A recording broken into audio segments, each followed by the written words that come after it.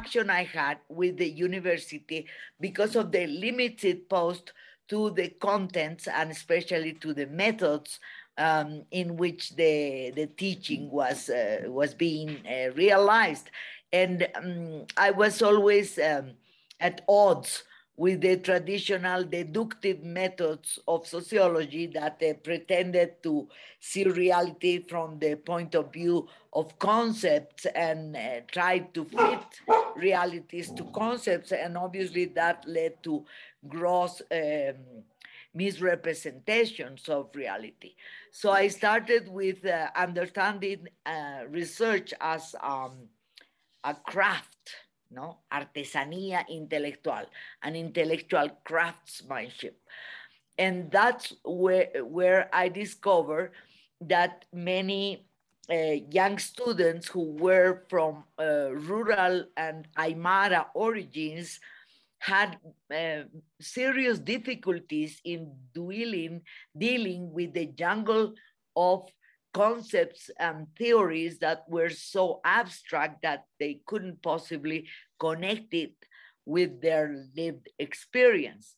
On the other hand, they had keen perceptive capacities in their gaze and in their gesture, so they could at the same time understand a world that was hostile to them and also confront it in a creative way without clashing dangerously into untenable positions. So these Aymara people of my classes taught me that I should pay more attention to the gaze. And so I started with this seminary of intellectual craftsmanship and turned it into a sociology of the image seminar, where at the end of the course, which was a semester course, more or less 16 weeks, the students had to present a visual essay combining words and images so that the words do not explain the image or the image do not just illustrate the words. So it was like a counterpoint of image and text.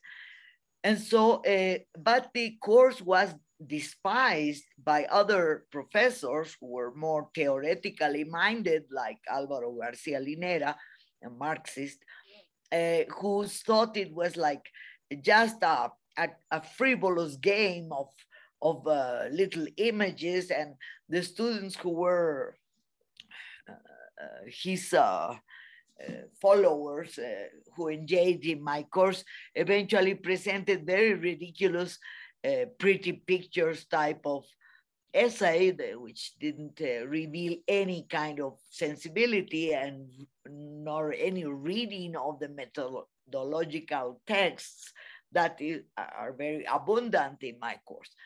So that was the way in which first the course got marginalized. They told me I couldn't teach Sociología de la Imagen, so I had to go back to another course of which I had a tenure, which was some kind of history of Bolivia. And so the course initially was reduced to the summer courses. So it took just 1 month, and it really was deprived of all its potentialities. And so I decided to take it away from the university.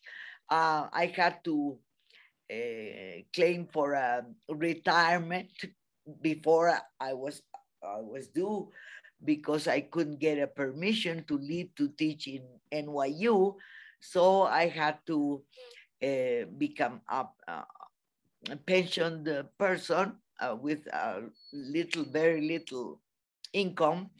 But then we started with El Tambo Colectivo, which was a way to radicalize and put into practice fully the tenets in both theoretical or methodological of the sociology of the image approach. So the first thing was to connect body and mind, to connect doing and thinking. And so that's where all the manual work was giving shape to this new approach that was called then the sociology of the image. In reality, it started with a project for an exhibit in the Museo Reina Sofia in Madrid, which we retired and we're dissident, and we published a catalog that revealed our view of the syncretic religion that in the circuit around Lake Titicaca guided all the perception of the supernatural, combined with the power of the new god, which was silver and Potosi. And from then on, we decided to put into practice the actual joining in the material and the spiritual, the handwork and the mental work in a Cheje way, so we wouldn't get into this contradiction. We also tried, not so successfully, to do a Cheje alliance between men and women, you know, to make a tissue of contentious, creative friction. But it kind of scared the group of males in our group. So it's like now we are in a especially standby situation. But anyhow, you know, the thing was that also we were trying to join philosophy with food, for example. We created a restaurant, a service, a food service that is called El Apio del Pueblo, ¿no? En vez de El Opio del Pueblo. To design this irreverent idea of feeding people with our own hands. And so every Saturday we have a fair, producers of very nice organic vegetables, etc., come every Saturday to El Tambo, and we cook a meal and we sell the dishes. And so that, you know, the self-sustainable way of dealing with the market. So we go to the market, we sell our things, we also sell cartonera type of books that are handmade, and many other manual results of the manual work we do with all kinds of materials, plastic bags and all that. We usually knit with them. And so we make all kinds of gestures into a wider preoccupation, because ours is a micro-political approach. You know, we cannot change the world, but we can change ourselves, and we can irradiate the energy of self-sustenance to our neighbors, which are the best customers of the organic eco fair that we have in El Tambo every Saturday. And in the afternoons, we have more of food for the soul. So we have usually a fair of fanzines and publications and T-shirts and all kinds of manual things, you know. And so we also sell our vegetables. Now it's approaching the tumbo harvest, no? Tumbo is called, what is it called in Colombia? Curuba, no? So it's a very delicious plant, and we have lots of it. We also have kale and all kinds of vegetables, and a famous locoto, very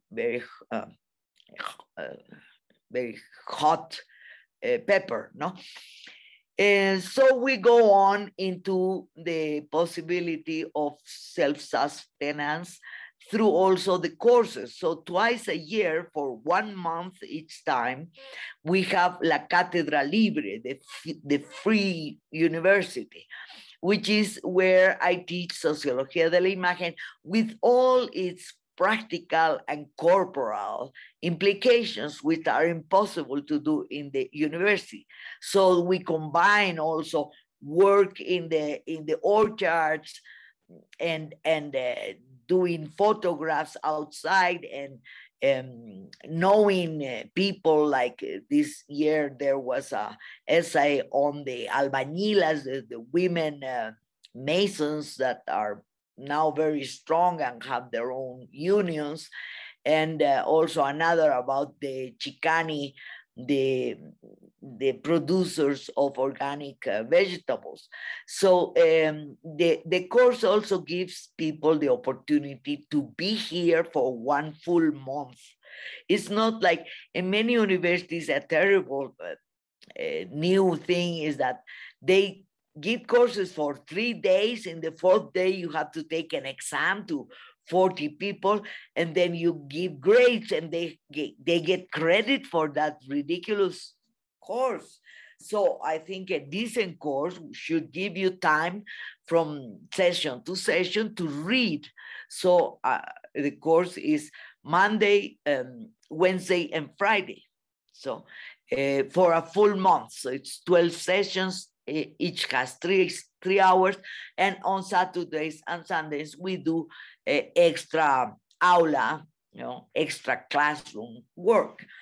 So it's a full experience because people come from Brazil, Chile, Argentina, Colombia, Ecuador, Mexico, and sometimes even from Europe, people who are Latinos who live in the US or in Europe. So it's a very rich experience because they have to form affinity groups, like in the anarchist style, so affinities of style, of approach, of aesthetics, among people who are very diverse in terms of nationality. They have never met themselves. So by the second week, everybody's a friend. They have got in the nights to nightclub. They have gotten drunk. They have made friends. So it becomes a very pleasant experience, no?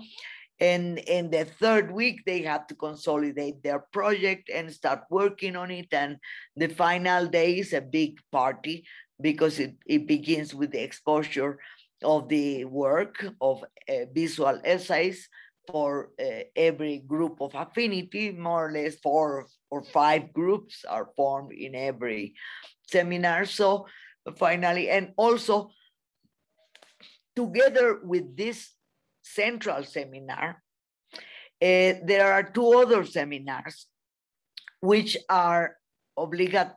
O sea, forcefully, you have to choose one of them. This year there were 3. So you have to choose another one in order to be accepted in the course. One was a course on anarchism that was in charge of Virginia Ayllón. And another one was about culturas alimentarias by Rosa Quiroga, who is doing her PhD thesis on precisely the uses and cultures of food among Bolivian migrants in Argentina, in Cordoba. So she's now working very hard in connecting consumers with producers and escaping the link of, because these women were complaining that they were thrown out violently from other markets where they tried to install themselves very early in the morning. So they were, harassed, and they found this place, which is very central because it's near Mercado Strongest, a very traditional market in a popular region, zone of La Paz, a neighborhood named Tembladerani. So it's a very, very rich experience of making a link with transnational networks in the course and with national networks based on food, from producers to consumers, through elaboration of various prepared dishes. So now we have, with every single superávit that we have each course, we decide to make investments. So now we are going to make an investment in sound equipment, because Yacu Perez, the indigenous candidate in Ecuador's elections, will come to Bolivia in April and will be in El Tambo giving a talk, and we will suppose that it will be full of people. And we'll have to feed and give drinks to a lot of people. So every time there is an academic event, we don't feel embarrassed at selling food and selling drinks, you know. So really make the possibility of a sustainable, independent, autonomous enterprise. That's what I could say about El Tambo. Maybe there are questions or...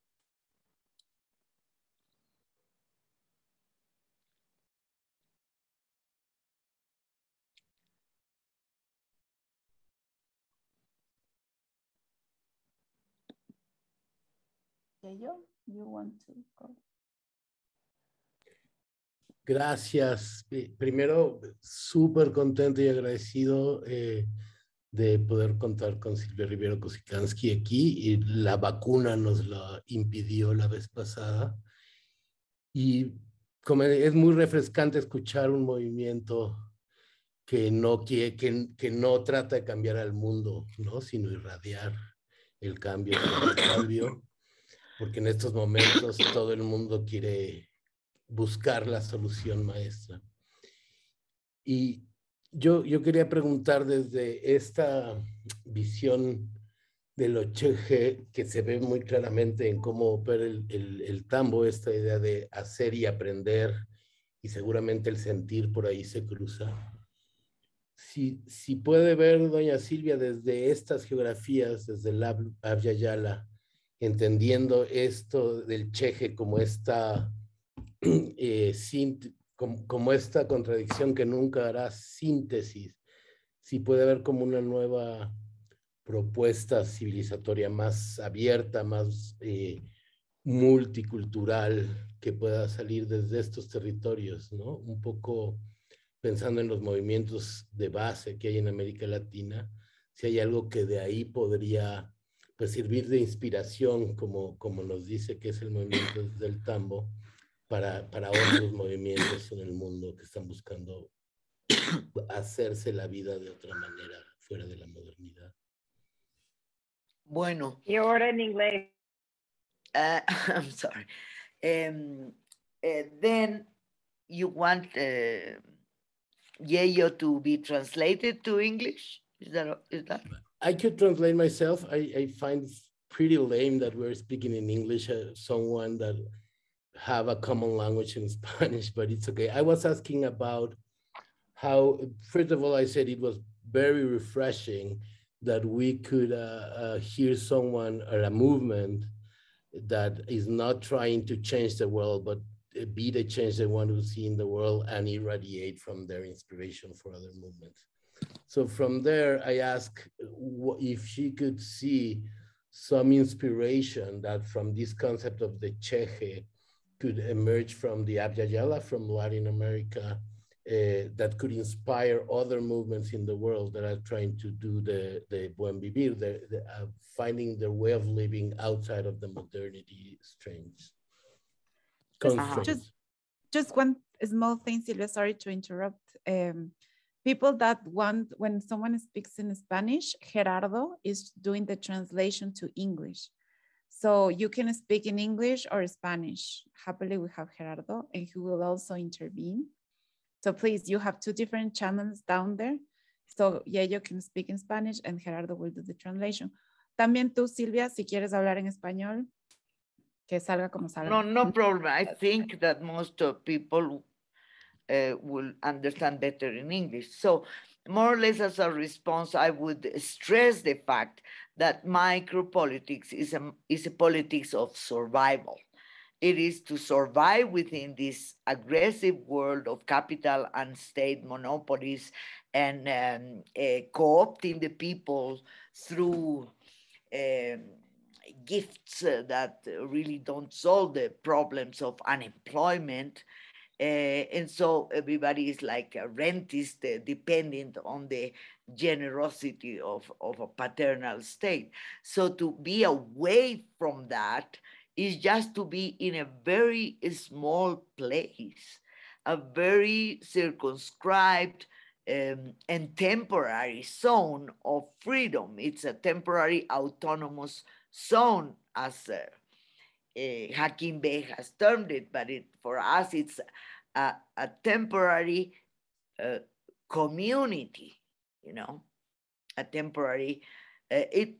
Now my community is more or less 11 years old, but it's still temporary now.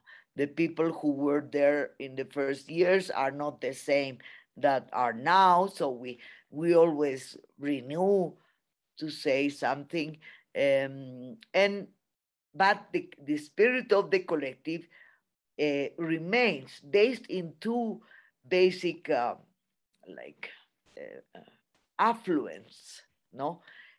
For one side, anarchism and all its implications in terms of a helpful relation to Mother Earth and autonomy and respect for minorities and all that. And on the other hand, it is a community of feeling, a community that communicates with the earth through a cycle of rituals.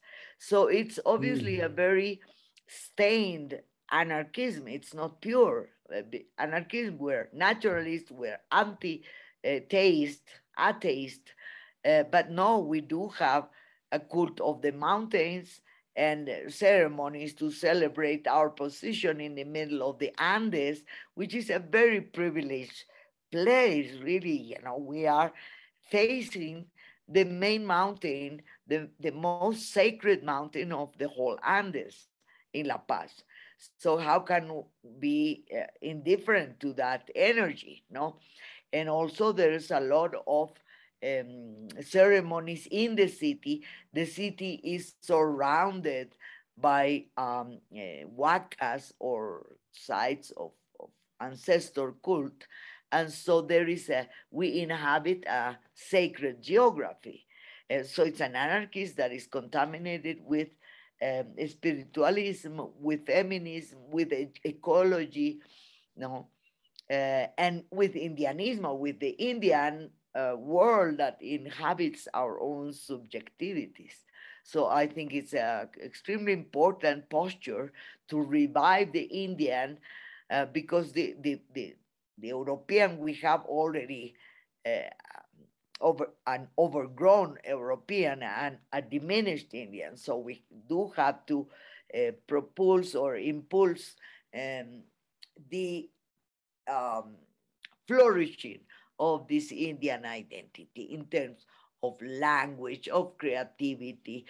My writing, for example, is quite Cheche because many fundamental concepts are taken from Aymara, and they are in a way for some purist Aymara linguists are outrageous because it's I make a metaphorical use of the concept because it has been deprived through history, through extirpation of idolatries, through negation of the epistemological basis of the Andean way of thinking, that they have stripped all the metaphorical value of concepts. So Cheche remains a descriptive concept of certain types of lambs or cows or llamas that have mixed colors, no? But from that restricted point, I enlarge it to the idea of a Cheche identity, which is made up of contradictory colors or contradictory identities that seemingly form a third color, the mestizo, but actually are constantly in opposition. And also the idea of friction. See, you cannot just collide with the other with all of its interferences and aristas and points. So there is a process of friction, which allows for electricity, for energy to come out. And that's a metaphorical, it's a concept metaphor to follow Gayatri Spivak's idea of concepts, no? And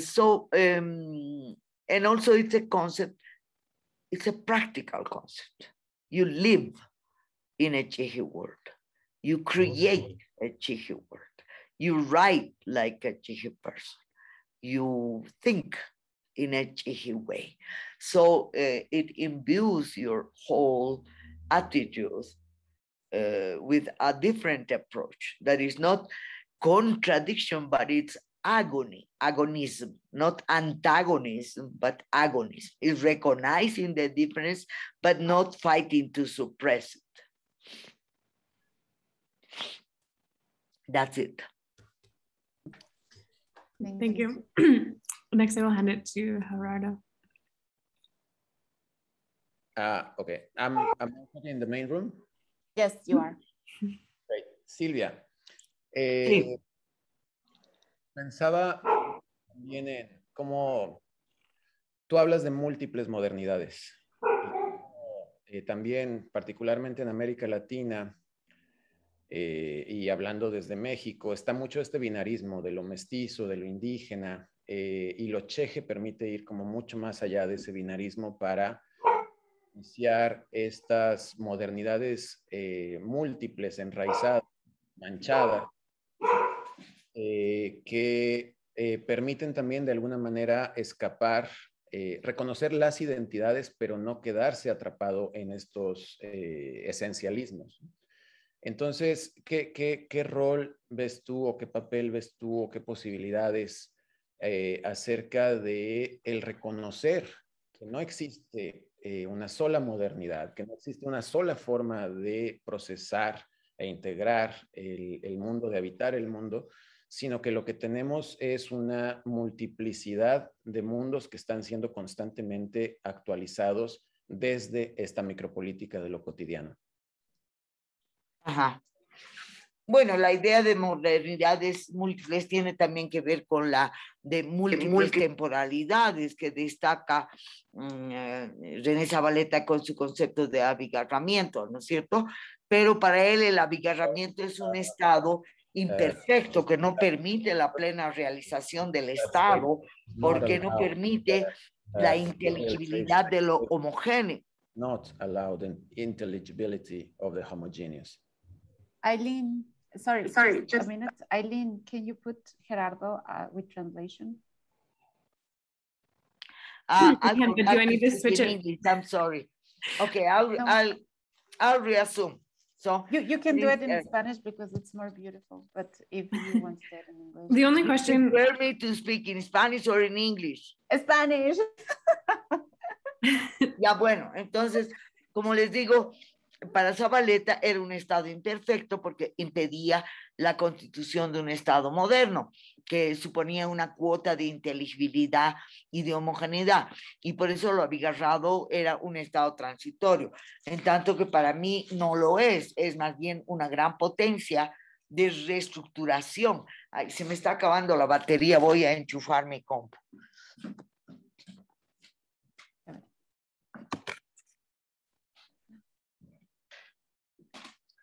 Entonces, un poco mi propuesta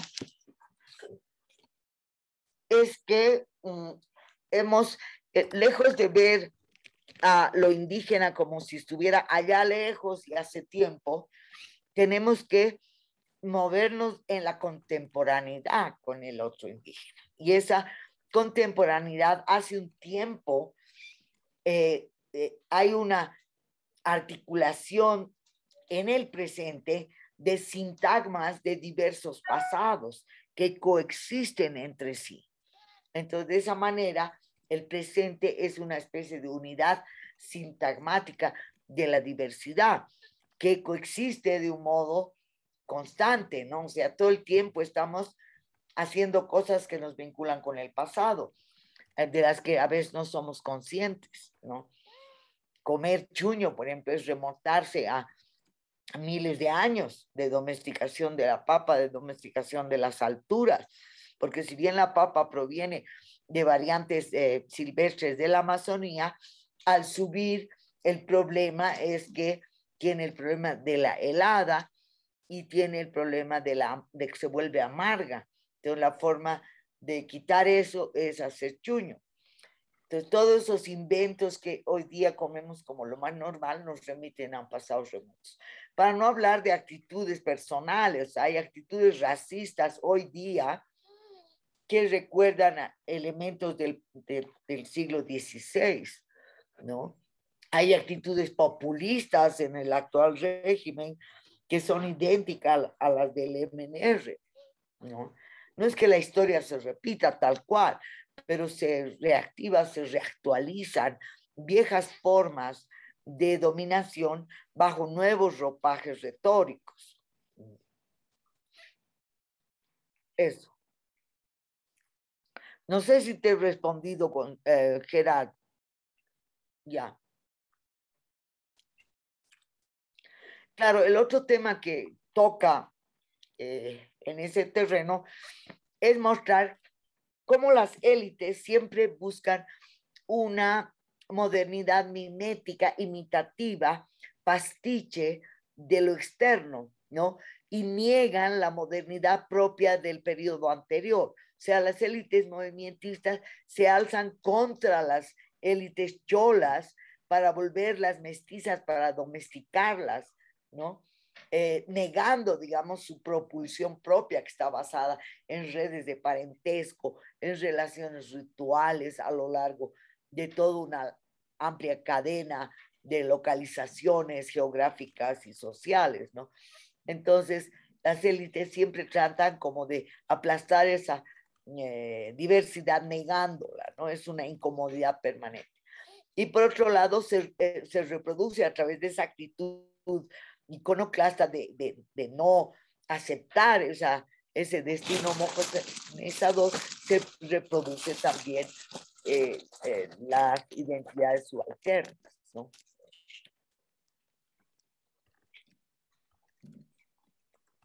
Andrés, ¿querías? Sí. Sí, hola. Silvia, well, I'm going to talk in Spanish because I don't feel comfortable with English in this, but thank you for all. Decía que agradecer a Silvia, ha sido una inspiración para mí en mi trabajo. Trabajo yo en Chiapas con profesores y y quisiera aprovechar el momento para agradecer la inspiración con su trabajo.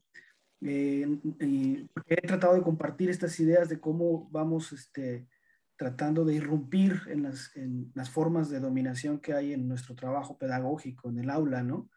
Y me he encontrado con que a veces que resulta para nosotros profesores bastante complicado, porque una cosa es la arena dentro de la universidad y ahí hay un montón de formas de reproducción de estas desigualdades y diferencias, pero fuera de la universidad también, pues en cómo nos alimentamos, cómo vestimos, en cómo nos relacionamos con los demás, incluso en los movimientos en los que a veces nos metemos, formamos parte, ¿no? Que los compañeros profesores y profesoras lo hacen.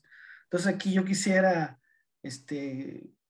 preguntarte, Silvia, si tú ves esta lucha abigarrada de micropolítica que implica no luchar contra las diferencias, pero ser consciente de sus contradicciones que nos habitan. ¿Y qué tanto te parece a ti que eso implica ir deconstruyendo las instituciones, ¿no? Con las que hemos estado acostumbrados en la modernidad que vivimos, ¿no? La universidad, el Estado, las agencias, etcétera. Porque también, por otro lado, hay que construir alteridades, ¿no? Entonces, no sé cómo veas esta dificultad de estar deconstruyendo lo instituido, pero construyendo nuevas posibilidades, ¿no? Bueno, en general, los estudiantes que vienen a mi curso de sociología de la imagen tienen grandes decepciones con la academia, están a punto de abandonar. Pero yo soy de la idea de que, bajo un principio anarquista elemental, que cada quien debe hacerse responsable de las consecuencias de sus elecciones.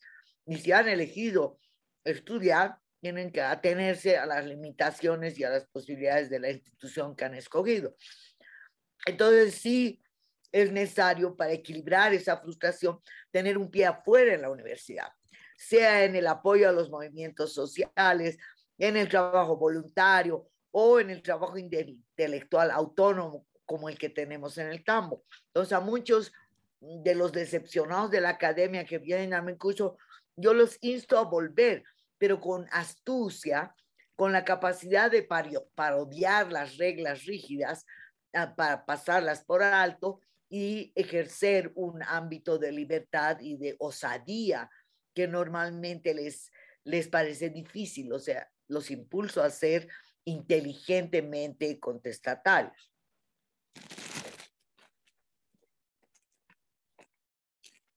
Pero no a abandonar la U. Gracias. Ni como estudiantes ni como docentes. Sí, claro, pues para los profesores resulta a veces, pues, ¿cómo nos vamos a mantener? Muchos me dicen, ay, vamos solo a abrazar la lucha. Otro problema es pues con los consultores estatales. Ya esos tipos se fregaron porque quieren. Ya esos tipos no pueden volver al candor, a la inocencia que requiere una aproximación libre de prejuicios con la realidad, sobre todo con la realidad multiétnica, ¿no?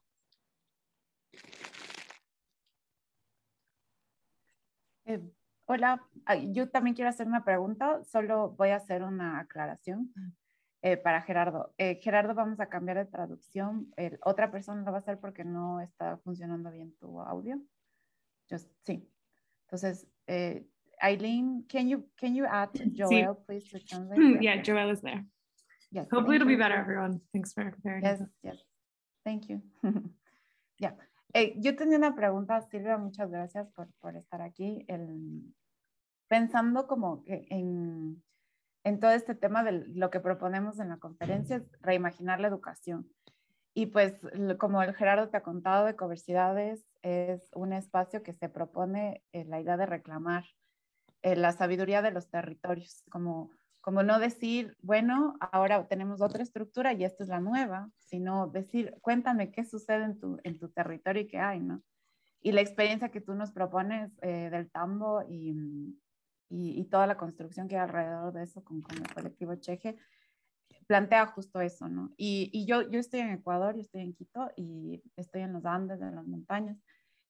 Y me pregunto, y esta sería la pregunta, ¿cómo ves tú dentro del espacio académico? Como lo que intenta esta conferencia también es ser un puente entre lo académico y lo no académico en el sentido formal. Porque hay muchas formas de aprender, pero al no tener las palabras adecuadas, entre comillas, del espacio académico, no están legitimadas, ¿no? Entonces, como que hay todo un trabajo dentro de los territorios súper bonito de ver cómo se legitiman de cierta forma, de acompañarse, de estar ahí como para escucharse. Y mi pregunta es porque en mi territorio, en los Andes ecuatorianos, acá con lo quichua, tenemos también como los hermanos colombianos, digamos, hay ciertas prácticas, te voy a poner dos ejemplos, como el hablar con las montañas, el tener como nuestros maestros a las montañas, o a una medicina ancestral, por ejemplo, como la ayahuasca, que es lo no humano. ¿Cómo tú ves dentro del espacio académico y dentro de tu práctica ¿cómo se hace puente, digamos, entre estas prácticas de estos maestros que están dentro de nuestros territorios y lo académico? O sea, ¿cómo les contamos que la montaña es nuestro maestro? O sea, que la universidad Claro, está es en decir, los yo he definido la episteme indígena, no por el color de la piel, no por los vestidos, no por la opresión, etcétera, sino por varios elementos constitutivos. Por ejemplo, en primer lugar, el considerar humanos, es decir, el considerar sujetos a entidades no humanas, los cerros, los ríos, las montañas, los bosques, a sacralizar lugares, animales, etc., ¿no? En segundo lugar, es un espacio cultural en el que los muertos viven. ¿Ah? Los muertos vuelven a la tierra cada Todos Santos, ¿no? En tercer lugar, está basada la noción de lo andino en la comunidad, o sea, en la tendencia a construir o reconstruir o inventar comunidad, ¿ya? Es lo que se llama la comunalidad, ¿ya? Y finalmente yo creo que es necesario aprender un idioma indígena porque es aprender otro molde conceptual para entender el mundo y las relaciones, ¿ya? El hecho, por ejemplo, de que, al contrario a lo que piensa Rodolfo Kusch, ser y estar no son verbos que existen en Aymara. ¿Ah? Son sufijos, no son verbos. ¿Ya? Entonces, puedes estar un ratito, para eso hay un sufijo. Puedes estar mucho rato, para eso hay otro sufijo. Y puedes estar, no siempre, pero soler estar. Puedes soler estar permanentemente. O sea, el momento en que sueles estar en el lugar, ya eres de ese lugar. Eso le viene re bien a los migrantes, ¿no? Entonces, pues tiene muchos elementos gramaticales, conceptuales, que enriquecen mucho el pensamiento, ¿no? Entonces, por eso yo pienso que es posible aprender a indianizarse, porque además te hace indio no solamente la sangre, te hace indio el paisaje, te hace indio la relación con el mundo de lo indio que te rodea, en los mercados, en las propias casas, a través de las nanas. Lo indio está en tu entorno y está en tu interior, en tus recuerdos más remotos. No creo que haya nadie en ningún país de América Latina que no haya ido nunca a un mercado y que no haya nunca escuchado una lengua indígena, ¿no? En el aeropuerto de Bogotá encuentro a 2 personas hablando quechua. Eran los inganos del sur de Colombia, ¿no? Entonces, hay toda una transformación de identidad que tiene que ver con esto de asumir elementos de la episteme que antes se pensaban como atrasados. Por ejemplo, la crisis ecológica global es un llamado, pues, a todos los saberes que ayudan a sanar a la tierra. O sea, una tierra tan destruida, tan herida, tan dañada por los humanos, que los humanos también tienen que buscar recursos para perdonarse con ella y sanarla, ¿no? Eso.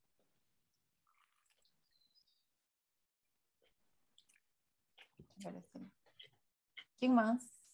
Propongan preguntas.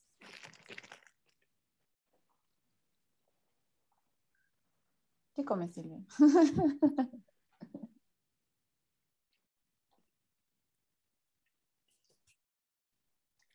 Udi. Hi, Silvia. Can you hear me okay? Yeah. Yes. Yeah. What a delight to finally meet you and hear your words. Thank you so much. I'm going to speak in English. So my kind of question, reflection, and thank you for sharing some of the journey of you from being within the system to feeling something that we've experienced too. Many of us probably in the Alliance can speak to that, that being the system is very inhospitable to these other ways of being, knowing, doing, and relating, that we're all trying to cultivate and connect to these deeper aspects of life and what it is to be human and to relate to the more than human. But one big challenge, as you mentioned, of being outside the system, you talked about that these are very temporary autonomous zones in lots of different ways, politically, but also economically in terms of people's livelihoods and so forth. So a kind of a question with that is, in your experience, also what is the Chehe relationship to the autonomous to the mainstream? Because if you think about, I mean, I was just reflecting now as you're saying that, you know, as Andre was sharing that in the Alliance, the things that we've been experimenting and we're committed to, it feels very, like we are creating this kind of autonomous ways of relating and being and sharing knowledge and practice between territories. And although, you know, we've been going for around 7 years, and we can say there's like a few hundred amazing projects around the world that are connected. If you think about the scale of mainstream universities around the world, you're talking about millions and millions of faculty and hundreds of millions of students that go through these institutions all around the world. And to very extent, the mainstream university still has a very important role for creating spaces of critical thought and reflection, and in places that sometimes that might be one of the few places where that happens. So I just wondered, through your experience of being in the system and being out of the system, what are your thoughts about these questions of autonomy, economic livelihoods and sustainability, and also this question of, it seems like an increasing urgency about the crises that we're facing with the destruction of biodiversity, with climate crisis, with the Anthropocene more generally, and the scale of the solutions or the scale of the transformations, I guess, that are needed feels like, you know, we really have a very narrow window to begin deep transformation to avert, you know, the worst aspects of this. So I just wondered if you had any reflections about autonomy and relation to mainstream around these kinds of things that we're all collectively trying to work on. Thanks. Okay, let me tell you that I have an advantage. I am 33 years old, and I am pensioned by the university. By no means I am affluent with that money. I barely make the ends meet. But that means I am not really autonomous, because my livelihood doesn't depend entirely on self-sustainable activities. I do contribute to them through the courses, which are very useful for making me even my budget, but I don't accept any kind of consultancy, especially with the state. You know, even though the state pays my pension, I feel that is my right. No, it's not any sellout to the state. But I think it is difficult to extend this idea to other places where there's plenty of work. You know? In the US, you know, there's plenty of work opportunities that is constantly absorbing labor force from all over the world. Whereas in my country, you know, it's unemployment is rampant, and it's only disguised by this paternal giving out of the bonuses, you know, for survival of the people. You know, so as a society, we are not self-sustainable. We import most of our food, even potatoes, which Bolivia is one of the places of origin of potatoes, we import. So for decades, even for centuries, Bolivia has depend on prime materials, you know, raw materials that were exported raw. You know? It was first silver, then tin, then caucho, then petroleum, gas, and cocaine. So all these export booms, the only industrial one is cocaine, for obvious reasons, not the best example of industrialization. So we remain with a society that has depended a lot on state generosity, philanthropy, no, of the worst paternal kind, because it comes with a humiliating requirement of political support for the government. So if you receive a bonus, you ought to support the government. So those are the deals of recycled patron-client relations that come from there, all the way from the colonial period.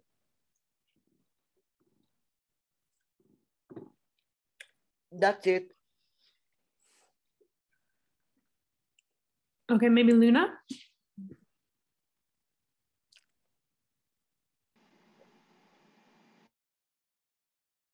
Yes. Okay. So, bienvenidos, Silvia. I am in a course right now in my institution that's alternative epistemologies, and we are reading your book, the on practices and discourses of decolonization this week, and we meet next week. And what I'm fascinated by is that you present narrative challenges to the conception with mestizaje and hybridity as really not being liberatory, right? And you offering new theorization of complex racial configurations. And I would love for you to elaborate a little further, because we have Gloria Anzaldua's work about mestizaje here and what she has left legacy-wise. And I want to share this with my class next week. So thank you. Okay. Well, I think it's a very inspiring, the work by Gloria Anzaldúa, the Borderlands, the new mestiza. And if you see in the course of the work, it's a juxtaposition, not a fusion, of various identities, the identity as a Chicana with its indigenous roots, its Spanish colonial roots, and being a woman and a lesbian in the border. No, I also took that idea for a book of mine that is called Coca Borderlands, Las Fronteras de la Coca. No, so I do think that to question the mestizaje as fusion and hybridity allows us to see the contradictions that the idea of hybridity tends to deny, and to deny the contradictions does not mean to erase them out of existence, because the contradictions will still be there and will be, like Ernest Bloch sees them, the fury, you know, will explode with fury in the present if those contradictions are not adequately dealt with consciously in the present. So that's what happened with the deep anti-Semitist tradition of the Sambito dances in the Middle Ages in Germany. And so he saw all that as fruit of these undigested contradictions, you know, that remain there like a volcano, and they, you know, violently show up in moments of crisis.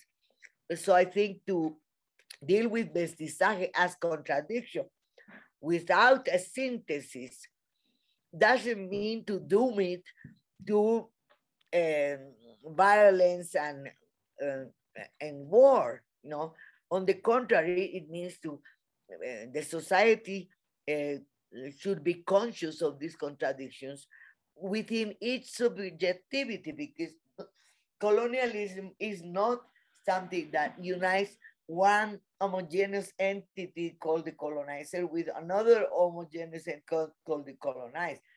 The idea of internal colonialism for me is more valid than the idea of coloniality, because colonialism is a process and is susceptible to internalization.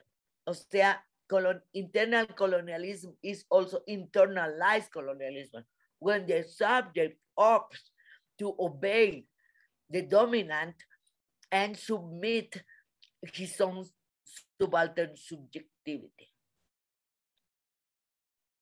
I don't know if that helps. I had a lot of inspiration from Ernest Bloch, from Franz Fanon. Michelle, would you like to ask your question?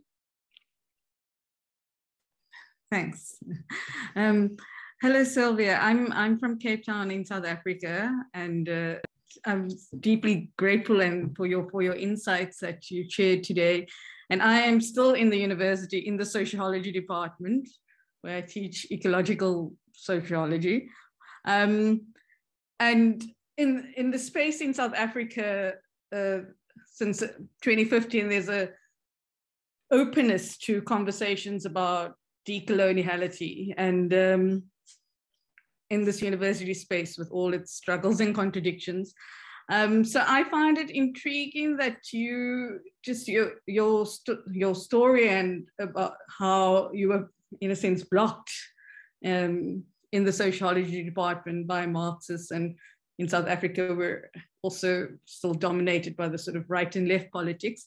I'm wondering, after 11 years and you're moving out and starting these initiatives outside the capitalist logics and this sort of resistance, is there a more sense of an openness to the concepts and ideas that you brought around the sociology of the image, the more than human worlds in Bolivia? Because a lot of the scholars, Minolo and Escobar and Goodeness, and write so favorably about Beyond Viver, and everything that's happening in Bolivia and Peru, but yeah, so I feel a little bit astonished about your story, and I'm wondering, yeah, is there a convergence and a shift? Well, I'm not sure I did understand you fully. I think the idea of, I thought that the idea of the Cheje identity as a solution for the encubrimiento, the covering up that the traditional mestizaje meant as an homogeneous third new person who would be better than the two original opposers. So I did ask from mestizaje its contradictory nature that we feel in the day-to-day life. Some people say when somebody's drunk and starts shouting and crying, etc., that le salió el indio, no? The Indian came out, no? So it's like a repressed Indian we have. So to understand mestizaje as a positive, and also to make it a more positive as long as the more the Indian is elevated and dignified within the presence of these two opposers. So you have to radicalize both the European and the Indian, because the European, the basic of the European is something very acceptable. The idea of human individual rights, human individual in the sense of being a woman or being a lesbian or whatever identity you choose as an individual, it has to be respected, no? The idea of struggles for the dignity of work, all the anarchist experience comes from Europe, no? But you have to, like the freedom of choice is all surrounded by superfluous stuff. It has to be cleaned up, so to speak. From there, like if your right to choose is reduced to choosing between Adidas or Calvin Klein, it's a ridiculous choice. But that's to what amounts the freedom of the market and the idea of free will. But so you have to, in a way, radicalize Europe's, ideas in order to make them more clearly opposed to the other side, which is the Indian, which is also to be radicalized. You have to, begin by adopting this epistemic idea that things have agency, are subject, and mountains can talk, etc. No, and on the other hand, you do believe, and we do make all the rituals to the ancestors every 1st and 2 of November, and All Saints Day, and now we next. I don't know, creo que es Thursday or Wednesday, we will do the Candelaria ritual. So we are permanently feeding that Indian inside, making ourselves more conscious of the devout attitude that we do have in the rituals towards the mountains, towards the elements, towards the stars, the sun. So we get connected. Being in the city sometimes means forgetting when is new moon or full moon, and those are important issues when it comes to the right moment for sowing certain plants. So the potato has to be sown when the moon is decreasing, because it's underground. And the other things like fava beans or peas have to be sowed in the growing season of the moon, when in the crescendo of the moon, because they grow outside. So there's a lot of correspondence between the cosmos and the day-to-day activities. I don't know if that answers your question.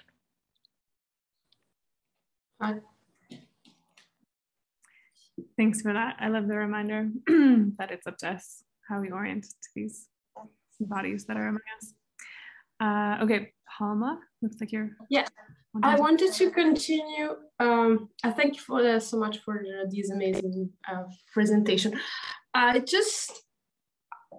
have a problem with this definition or stereotyped view also of Europe, because I have a problem with decolonization in the meaning when it does not mean just breaking power schemes.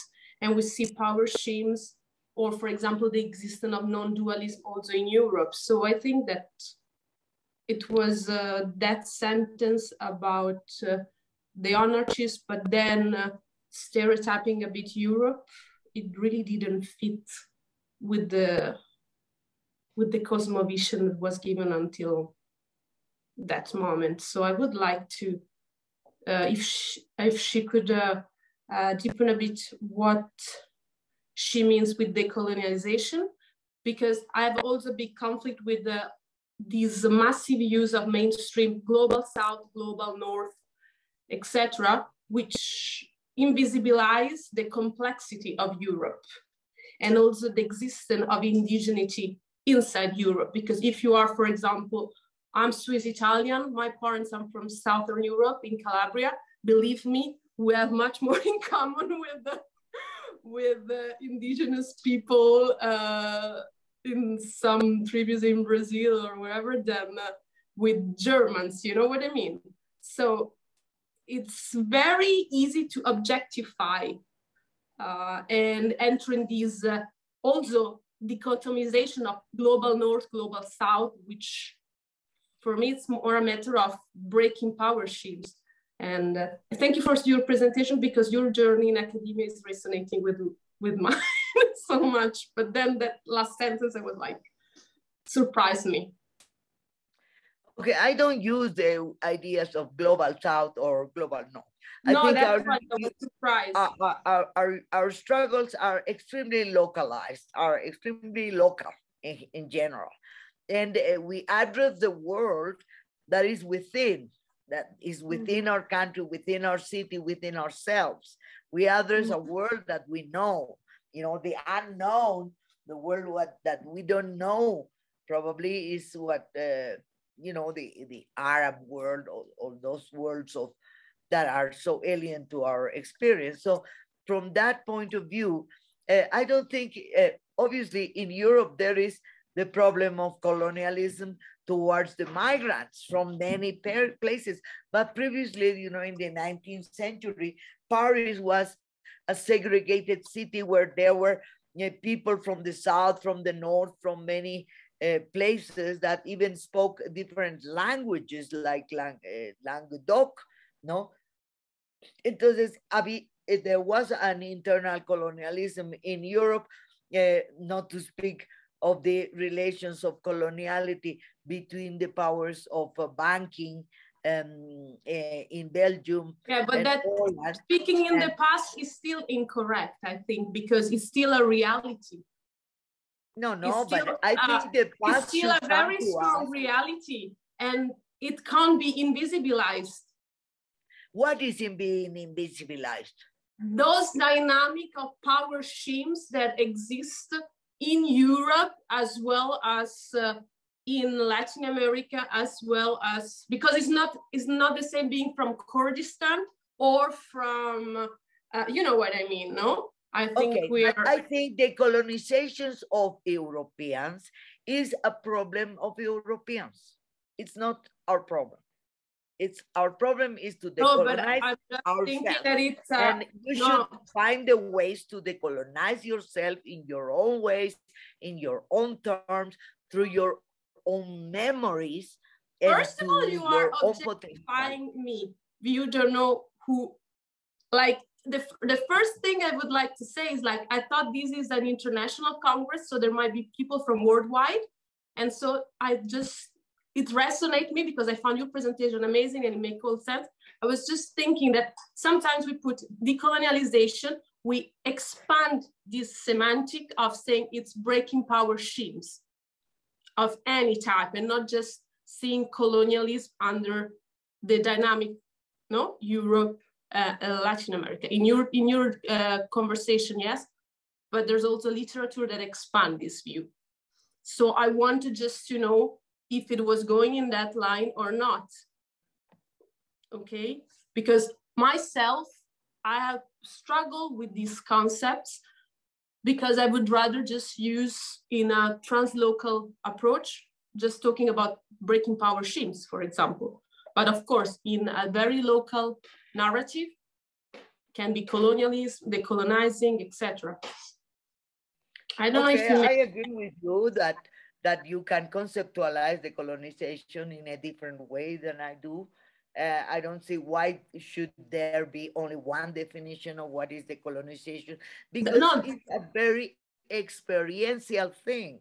There's no theory of decolonization. There was, the experience of decolonization of Africa was then by Balandier, or I don't know whom in France, was the theory of the decolonization. That was a very arrogant position, because you cannot theorize completely a very experiential situation where you judge from the results in your own subjectivity and your own locality, but you cannot develop a universal theory of decolonization. You can name it otherwise.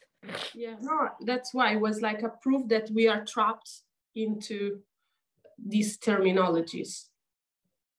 Okay. So, okay. Thank you so much. Sorry. It was very inspirational, your talk.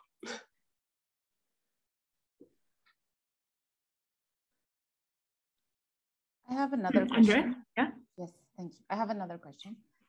And it is related to to my territory, to Ecuador. My question is, so we struggle with this idea of mestizo, going to say it in Spanish, sorry, en español, perdón. Lidiamos con gracias Joel, con la idea de lo mestizo y en la ciudad, como la discusión es, incluso aquí el 14% de la población es indígena. Y se lo ve a lo indígena como lo otro, por la reproducción de este lenguaje de la jerarquía, todo lo colonial que tenemos, como nuestras prácticas de decolonizar. Y se lo ve a lo indígena como lo otro. Y, por ejemplo, recuerdo, digamos, las formas en las que nosotros acá festejamos los raimis, las fiestas de las cosechas y todos estos temas, se lo folcloriza. Entonces, como que viene también este término que a mí me parece que es muy europeo o como muy eurocéntrico, tal vez, la de la apropiación. O sea, yo creo que como vivir las fiestas, cosmovivir lo andino, es parte de sentirnos parte de este territorio. Pero hay como esta discusión en lo urbano, en lo mestizo, que eso no es nuestro, como que eso es una apropiación cultural. Entonces no sé cómo, si es que puedes como decir algo sobre eso. Bueno, es que lo que pasa es que la indigenidad está en disputa, o sea, supone una gran plusvalía simbólica. La apropiación de la indianidad por el Estado, por ejemplo, supone la apropiación del trabajo simbólico gratuito, por eso yo le llamo plusvalía simbólica, incorporado en la cultura, en las prácticas, en el idioma. Entonces hay un capital simbólico que es apropiado y se transforma en plusvalía en manos del Estado, que es expropiada a generaciones de creadores culturales indígenas, ¿no es cierto?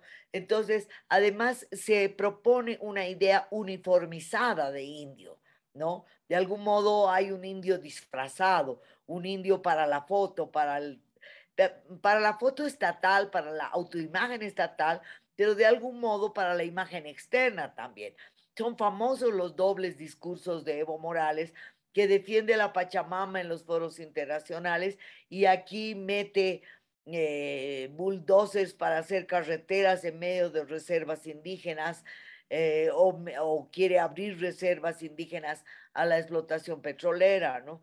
Entonces, permanentemente se legitiman con lo indio, ¿no? O sea, la carretera al Timis la volvieron una pelea entre indios, cuando en realidad era una pelea entre cocaleros capitalistas e indígenas, ¿no?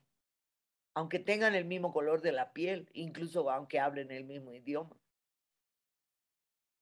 No sé si te satisface. Nada, gracias.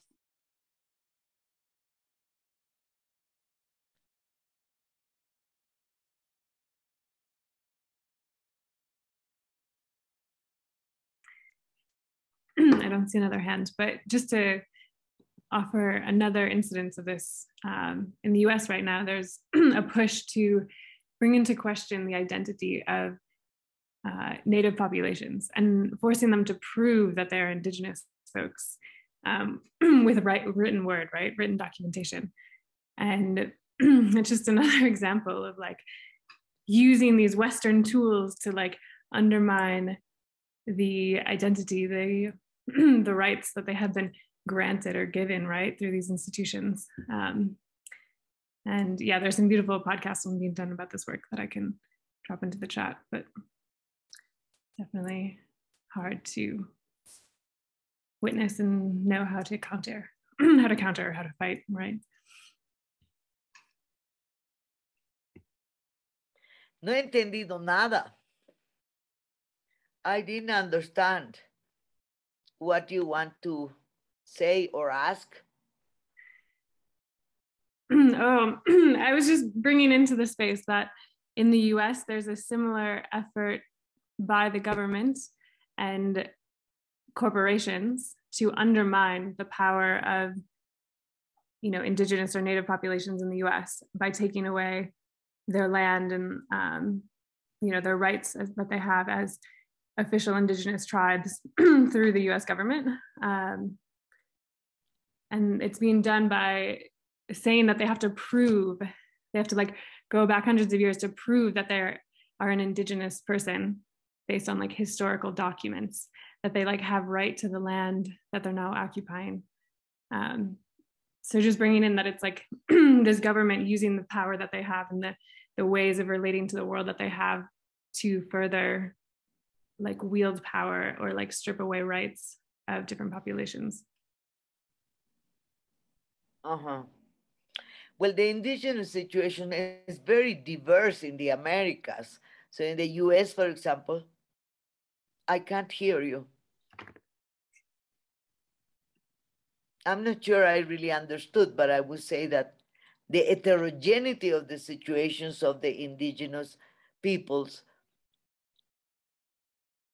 No, are you speaking? Joel is translating. Joel está traduciendo. ¿Estás traduciendo? Sí. Okay. Al castellano, pero I'm speaking in English. Está haciendo las dos traducciones. Español, inglés, entonces, español. Okay, so I would think that in every situation, there are different power relations between indigenous people, other people, and the state. So in this triangulation, there is a lot of diversity. You know, in general, there has been an advance in the new constitutions in Colombia, Ecuador, and Bolivia, the recognition of indigenous rights in various spheres, especially indigenous justice and indigenous territory, and also the cultural autonomy. So I think the difference is in the political, no? O sea, the political power of the indigenous people is very, very big in Bolivia, especially the Aymara people, but it's a power rather devoid of true indigenous content. It borrows indigenous symbols, but from a Western point of view, a dominant Marxist point of view in Bolivia has derived in the minorization of indigenous majorities. And thus the political strength of these people has become much less strong, much weaker. And so it's symbolism, but devoid of content. So I think that's rather different than the situation in Colombia or in Brazil. In Brazil, for example, there is like the preservation of a very, very antique and pure ways of viewing the world, taking, for example, hallucinogenic substances, and all that is very little contaminated. But in Bolivia, it's not the case. The indigenous are very, very acculturated. And so they are very prone to see themselves reflected in the mirror of the state.